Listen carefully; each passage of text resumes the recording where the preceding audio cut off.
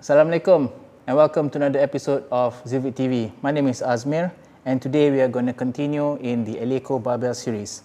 Specifically, we're going to talk about the Eleiko Performance Weightlifting 20 kg bar.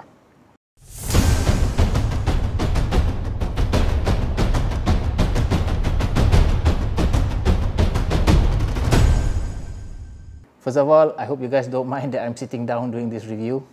I guess it's a bit odd, but it is the last 10 days of Ramadan and I'm a little bit tired. In any case, we're going to talk about the Eleiko Performance Weightlifting 20 kg bar. Ever since we started doing the barbell series, I've got a few questions from viewers about this particular bar, and I've meant to do this review for a while now, but I've just been putting it off because of all the other videos that we've done. So let's just get started with this. Okay, this is a 28 mm grip diameter bar. Okay, this is just a normal weightlifting bar. This is a standard Olympic size.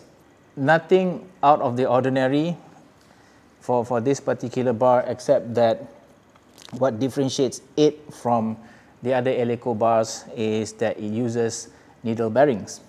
Now, if I'm not mistaken, there are 8 needles in the bearings.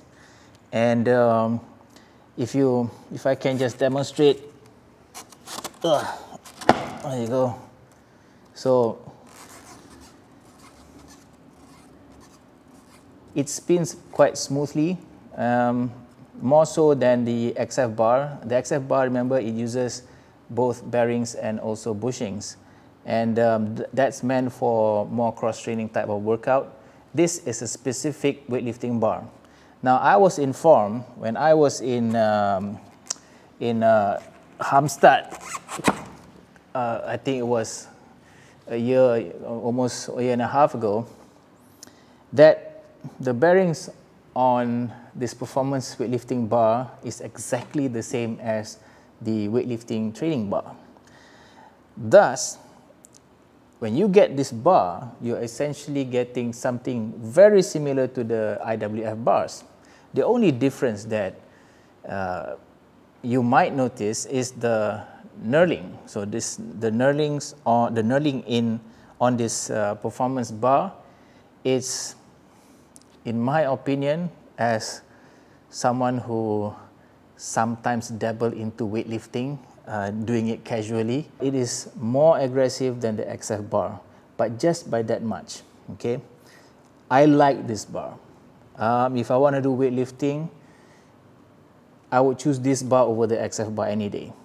Okay, it has a great feel to it. Obviously, it's made from Swedish steel, the ultra clean Swedish steel. It whips nicely, it spins very nicely.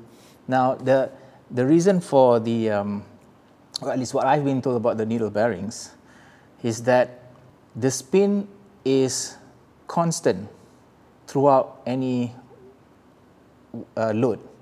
That means that even if you are lifting, let's say, 50, 60 kgs, the spin should be the same when you're lifting 100, 120, 150 kgs and onwards.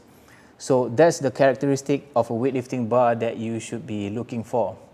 Obviously, I cannot say for other bars out there in the market where you can see that it spins for days. I'm not too sure. I'm not qualified to say, whether that is good for you, whether it's not. But I can tell you with this particular bar, I mean, the sense of weightlessness when you do your cleans or when you do your snatch.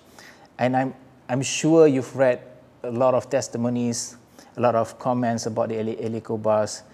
This is what you get with this bar. So who is this bar meant for? I want to say, if you are an intermediate to advanced weightlifter, this is the bar that you should get. If you are a beginner, I would always recommend that you get the XF bar. Now, if you are looking to do weightlifting for years to come, then even if you are a beginner, I would suggest that you get this bar from the get-go. If you run a weightlifting training center, for example.